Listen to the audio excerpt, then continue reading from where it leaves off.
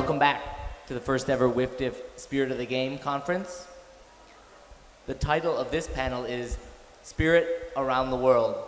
And I have three panelists with me who are come to Lecco from far afield, shall we say. I'll let them tell you where, but I'd like to welcome them to the stage. Please introduce yourselves. Hi everyone, my name is Sharif Ibrahim and I'm from New Zealand. I play for the Open Team Magan.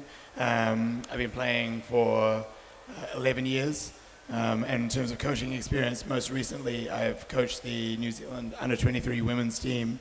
And until last season, I was on the board of the National Association and I was there for 5 years. Hi, my name is Alicia and I'm here from Beijing playing with the Cup team. In Beijing, I'm co-captain of a team called Big Brother.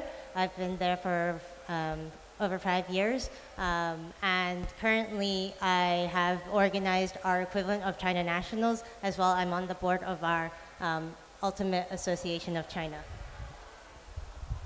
Good evening, my name is Marlies Richter. I'm playing for Ghost Ultimate in South Africa.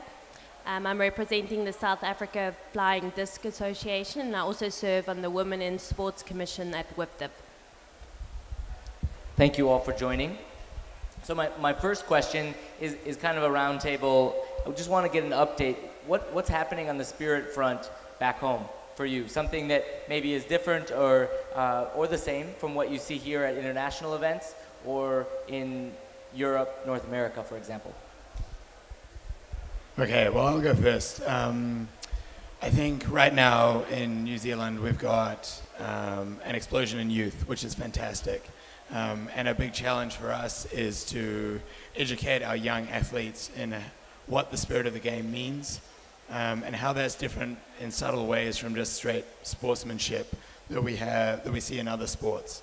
I think the most unique thing about Ultimate right now is that it's a self-refereed sport, and to communicate that to our young athletes is really important, and it's a big challenge for us.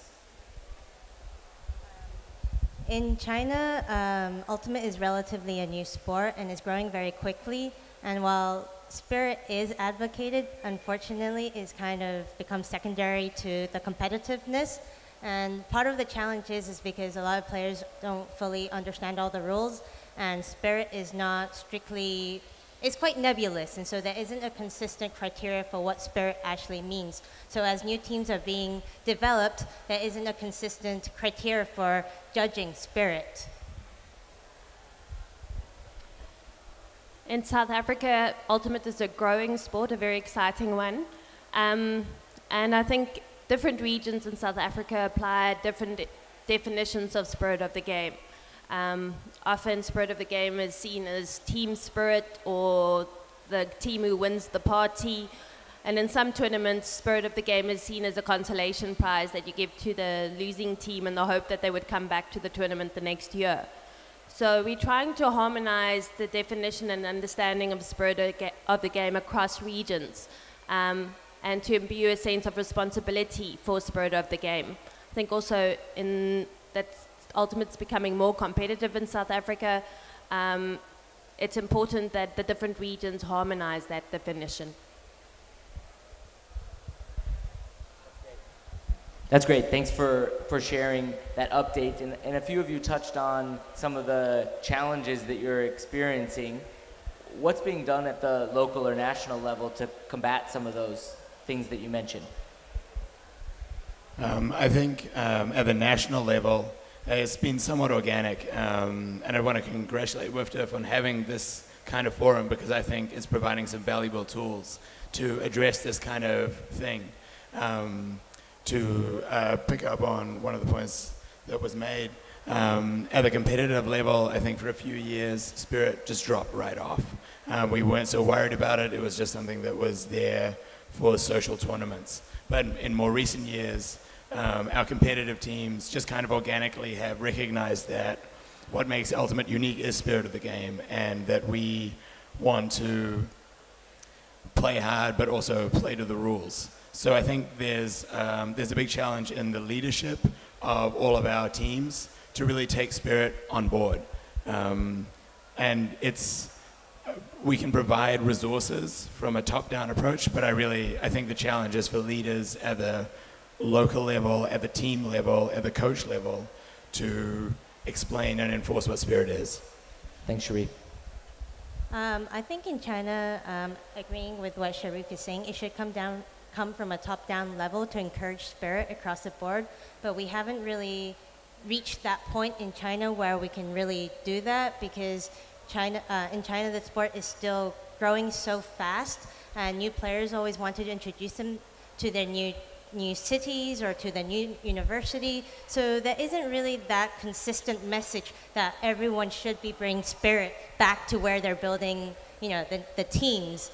So, it's kind of our duty as part of the Ultimate Association China to bring that message to everyone, but we focus more on building the skills and fundamentals of all the players first. Well, hopefully at the next Spirit of the Game conference, we can hear more about what's been happening there. In South Africa, what we did this year is before Nationals, we asked people to come the night before and to talk about what Spirit of the Game means to them. And for me, that was a very encouraging presentation or a discussion, because people could come and talk about something that they felt very passionate about. And it was great to see how different players valued Spirit of the Game. With that Nationals, we also encouraged captains to delegate some of their tasks. In South Africa, team captains take up a whole variety of roles, including team administration, fitness, coaching, getting everyone up in the morning to be at the tournament on time, strategy, and inevitably Spirit of the Game would fall down the priority list. So we've encouraged teams to elect or to nominate a Spirit captain. That Spirit captain has to introduce him or herself to the other Spirit captain in the game before the game starts, and is responsible for submitting the Spirit of the Game score sheets to the Spirit of the Game committee that forms part of the tournament organizing committee. If as in the UK, if there's after a day of playing, if there's a particularly low Spirit of the Game score from a team, the Spirit of the Game committee might go and have a word with the Spirit captain and say, is there something bothering your team? Is there something we can help with? And we found that for the first time we had 100% return on scores, and that people valued the data that was submitted, because they knew that it was something that everyone that submitted, and the final score was a true reflection of what happened during that tournament. That, I think, has built people's valuing of Spirit of the Game. Great. Thanks, Marlies. So for my final question, get a little bit more specific, thinking about this tournament we have here, or you're tapping into your other international experiences, what kind of unique perspectives does the local ultimate community from New Zealand, China, or South Africa bring that's maybe different than what you're seeing from other countries? And I was wearing lederhosen earlier today, so I could thank the Austrian team for that. Please share with the group. Well, I think Worlds is always a really fun opportunity to see how other teams approach Spirit. And I think actually, in many ways, key to Spirit is the Spirit Circle. And it was a revelation for me the first time that I played in the US and then Canada, that Spirit Circles are not widely used. And I think they are really key, because at the end of the match, no matter how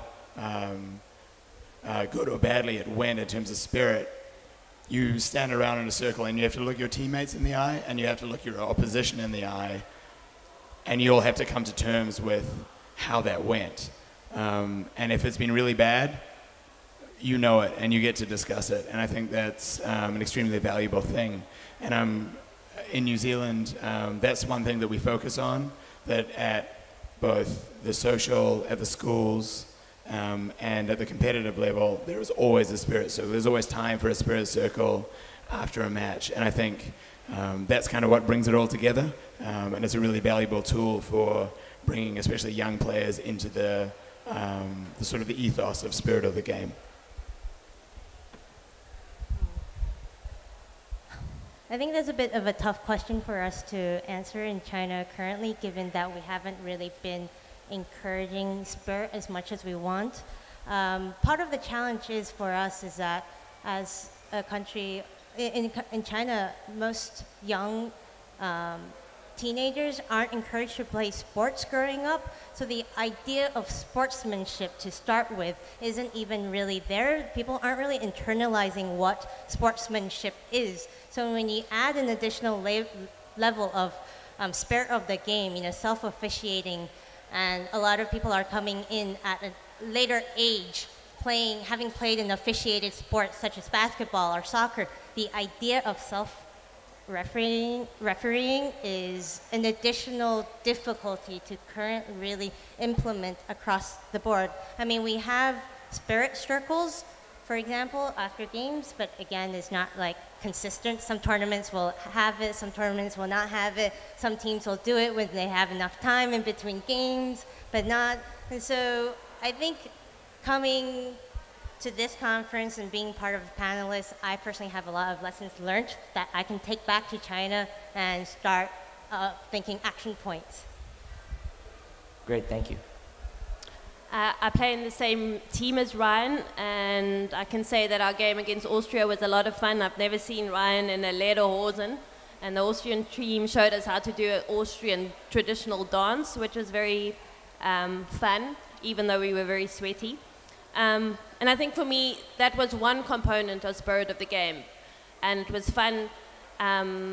And we had a spirit circle, what we in South Africa call a huddle, where after a game, it doesn't matter if you play league, whether sometimes even during pickup, definitely during our bigger tournaments, we have a huddle afterwards. And it was interesting for me to learn from this conference that there's some countries who don't do it as a matter of course. I think in South Africa, perhaps, it's not something that is unique, but I think something that we are striving towards is to make the conversation in the spirit huddle or in the spirit circle afterwards really constructive and a learning experience, not just a practice where you say nice things about the opponents, but that you really manage to raise issues of conflict or issues that were difficult during the game, that you raise it in that forum and where it gets dealt with constructively rather than that the conflict stays there. And I'm hoping that's something that we'll be able to work on, saying the difficult things as well. All right, that concludes this panel, but I'd like to have the audience join me in thanking them for taking the time to share their thoughts with us today.